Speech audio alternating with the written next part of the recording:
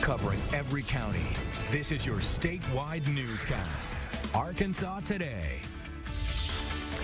NBC News airing a special report right now of Michael Cohen testifying before Congress. As we bring you your local headlines, you can still watch the hearing as it will be streaming live on our website right now. Good afternoon and thanks for watching Arkansas Today.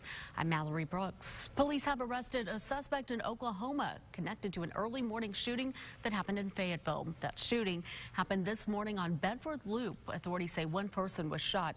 According to Sequoia County Sheriff Larry Lane, Lee Massey was arrested in Oklahoma. Police have not released the extent of the victim's injuries. 2 Fayetteville homes destroyed in a Tuesday afternoon fire. That fire broke out at a duplex on East Huntsville Road. Fayetteville Fire Chief Willie Watts says it began in the right unit and caused heavy smoke damage to the left unit. He says both homes are a total loss. A neighbor noticed the flames and reported the fire.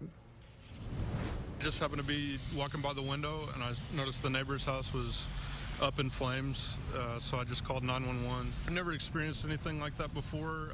It kind of shocked me when I first saw it. Chief Watts says no one was home at the time of the fire, and at this time a cat and dog are unaccounted for. State legislators have filed a bill requesting funding to clean up the Trafalgar Road fire in Bella Vista. On Monday, state senators Jim Hendren and Bart Hester filed Senate Bill 406 along with Representatives Austin McCullum and Gayla Hendra McKenzie. The $20 million funding would come from the Hazardous Substance Remedial Action Trust Fund and help the Arkansas Department of Environmental Quality with waste cleanup. This bill will be in Budget Committee on Thursday. I'll present it to the Joint Budget Committee.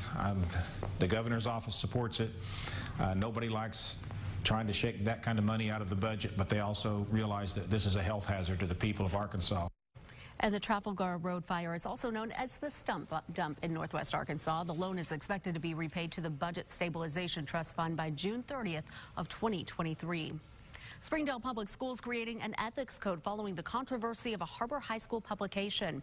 That student media now has 13 pages of new rules to follow in a draft form created by students and teachers together to foster a better understanding of what it means to be an ethical journalist. Trent Jones, the director of media at Springdale Public Schools, says this is the first time things like responsibility, accuracy, and accountability have been physically outlined. It comes after an article published by students at Harbor High School caused their entire newspaper to be suspended. A brand new library is now open to the public in Hempstead County. The $2.5 million facility features an extra 5,000 square feet compared to the old facility, which was built in the 40s. There's also a wall of windows to let in natural light. Library officials say everyone that comes in, they are overwhelmed with the vast new space. I love it. I could just sit here all day. Big difference. I grew up in that old library, and it's very hard to give it up. But when I walked in here, I thought this is going to be great. The old library is scheduled to be torn down next week. With a smile and a handshake, the second summit between President Trump and Kim Jong-un is underway. The two leaders meeting for a short greeting and photo op before heading behind closed doors for about 30 minutes of private talks. President Trump praising his relationship with Kim, but also saying these talks can't be rushed. It's still not clear if Kim is willing to give up his nuclear program or what he might ask for in return. Some people would like to see it go quicker. I'm satisfied, you're satisfied. We want to be happy with what we're doing. But I thought the first summit was a great success. There have been some misunderstandings. There have been, these eyes from the world who are misunderstanding the situation, and there was some hostility that still remained. After the one-on-one meetings, the two leaders met for dinner, with the president striking an optimistic tone about the prospects for a major agreement with Kim Jong-un. Tomorrow, we are expecting a series of expanded talks, as well as another possible one-on-one between President Trump and Un. Well, here's a look at the day ahead. Members of the House set to vote on legislation that will tighten background checks for gun purchases. President Trump's former lawyer, Michael Cohen, is publicly testifying right now before the House Oversight Committee.